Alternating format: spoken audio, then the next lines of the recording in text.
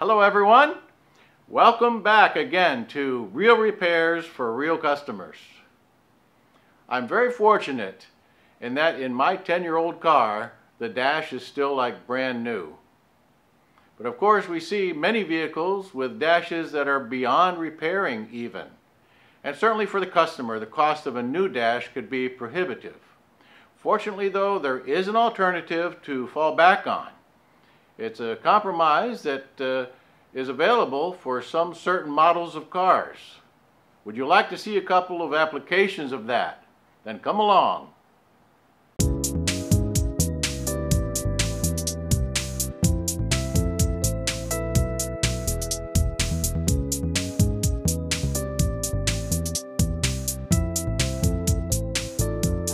So of the two dashes we're going to consider, the first one is one of those 07 to 14 Chevrolet GMC style dashes, and this one is broken in every mounting point and it's caved in. Well, the glass installer decided to pick it up, and when he did, it broke off. So now he's stuck with having to put a cap over it since he's not going to put a new dash in the vehicle for the guy. Just a little something to placate the customer.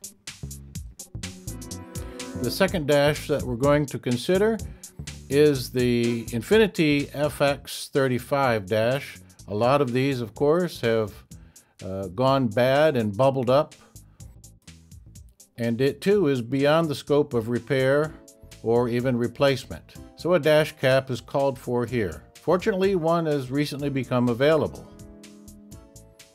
Now back to our Chevrolet dash. What we have done here is just dry fit the dash cap as it's come in. It came in pre-colored, and so with the dry fit here we get the customer to agree to the fit of the cap and also agree to the color.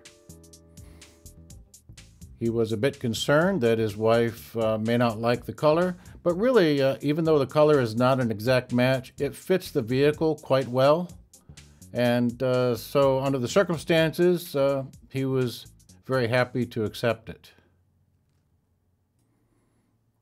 So only now we can go ahead with getting it ready for installation.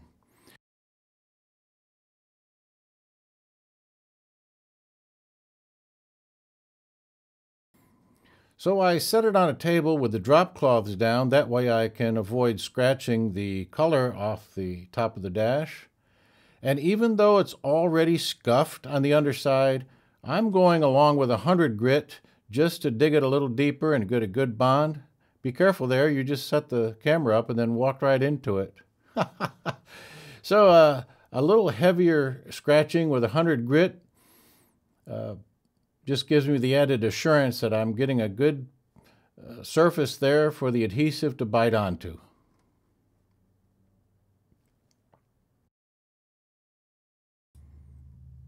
Here I'm following up with an alcohol prep.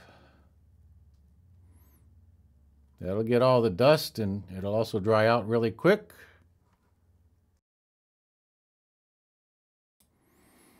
And moving on to the silicone adhesive. It's a good idea if it's cool weather to warm that silicone up either on your defroster in your vehicle or let it warm up in some hot water. Otherwise you'll have a tough time. It's probably a good idea to go all the way around one time, make sure you have coverage all the way around the perimeter, and then judge how much more silicone you have left over for the rest of the job. The wide flat areas get no adhesive because they need to be able to move, just like vinyl siding needs to be able to move with the temperature on your house. The dash is also prepped the same way, scratched up with 100 grit, and then cleaned up with some alcohol.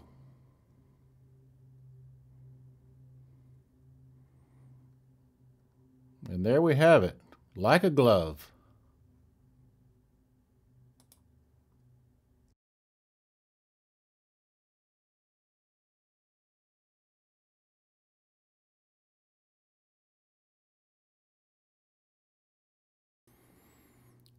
Since I have Bounty towels on the truck, it's always available to wad some up and stick it between the windshield and the cap.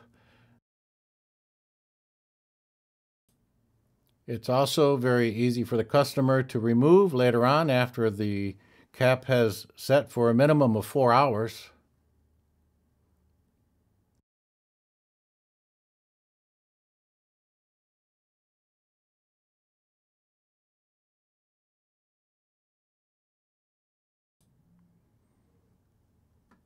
And I'll just add some 2-inch green tape to hold down the ends.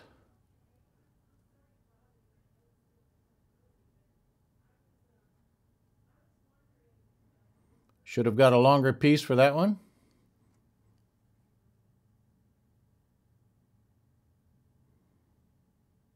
Again, this is pretty simple for the customer to remove all of this after it's been set for a while. Looks pretty good overall.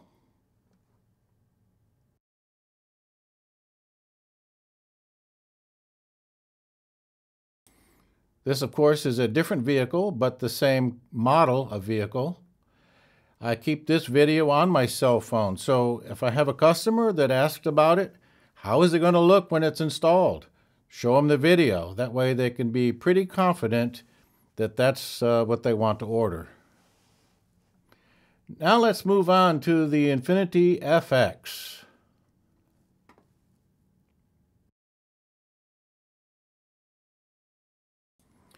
This is at a used car dealership where they install their own caps. So my involvement here is just to mix a custom color for them.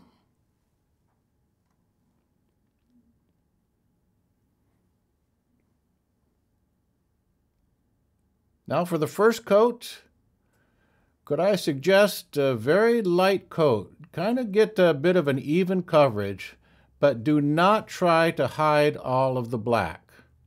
You want a rather thin coat. A thin coat dries really quickly. Consider it like a tack coat. It's getting adhesion on there without being too heavy. Now, if you sprayed it too heavy, you might chance fish eyes. Whereas with a nice light first coat, once we come now with a heavy second coat, it will not fish eye. So that's a big advantage to a light coat the first time around. Of course, you want to get every edge and every end.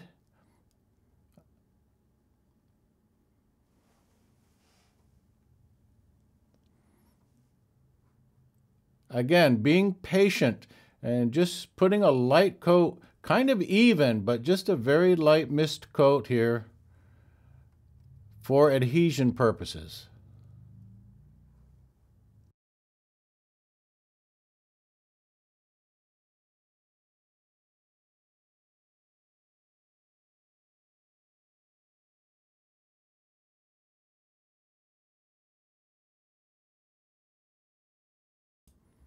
Okay, now with our second coat, we are also, like the first coat, we're going to target specific recesses and turns and ends and the edges of every opening.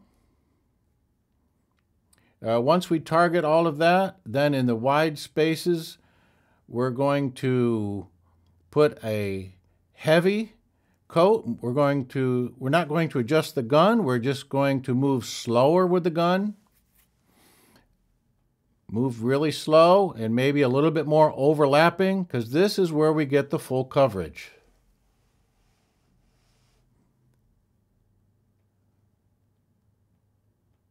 In this instance, I am using a color that was a leather dye initially, but I added plastic primer to it as I adjusted the color. So we have sort of the strength and the durability of the plastic primer along with some of the flexibility of the leather dye. Mixing two polymers here, which a chemist might not say to do it, but in the field it really works well. This is the third and final coat. I am not targeting any areas, particularly on the dash. I am just wanting to get a nice, even coating across the entire dash. So you could say that this coat is just to assure that we have a uniform appearance. I thought I'd stick around and help with the installation. Since it's going to be a tough one, we've removed the A-pillar trim and also the weather stripping around the door opening just to give us some extra room. And here I'm, of course, giving Tyrus the heavy end. This is pretty much a two-man job because it involves pulling and pushing and twisting, and might even employ some unique vocabulary before it gets all the way home. But of course there's only the two of us here, and we ain't admitting to nothing.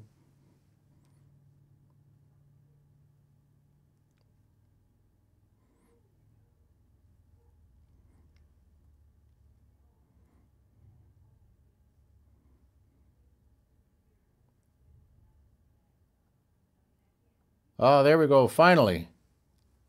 So Tyrus has just recently got married, and my wife and I had the privilege of going to his house for the reception and meeting his beautiful bride. In fact, I don't think I've seen him happier since the day that we got this dash cap installed finally. And here's our final overall look.